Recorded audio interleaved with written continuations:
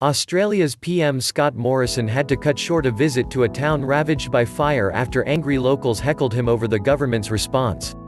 Locals said he had done very little to help Cobargo in New South Wales, NSW, where 2 people died earlier this week and many lost their homes.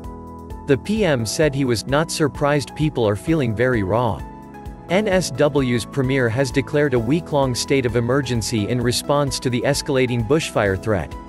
Since September, bushfires have killed 18 people and destroyed more than 1,200 homes across NSW and neighbouring Victoria. At least 17 people remain missing after fires this week alone. Thousands of people are already fleeing a vast tourist leave zone in NSW, with supplies running low in some cut-off towns.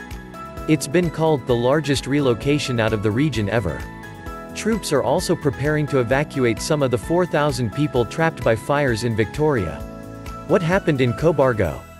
Mr. Morrison was approached as he visited Cobargo, near the coast in southern NSW. How come we only had 4 trucks to defend our town? Because our town doesn't have a lot of money but we have hearts of gold, Prime Minister, one woman called out.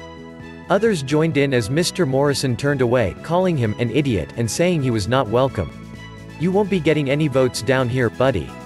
No Liberal Party votes, you're out, son, heckled one man. What about the people who are dead, Prime Minister?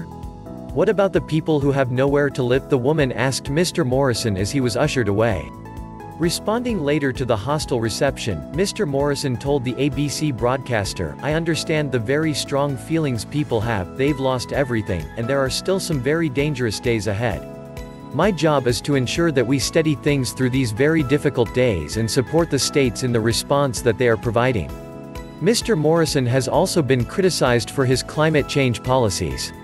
He insisted that Australia was meeting the challenge better than most countries and fulfilling international targets.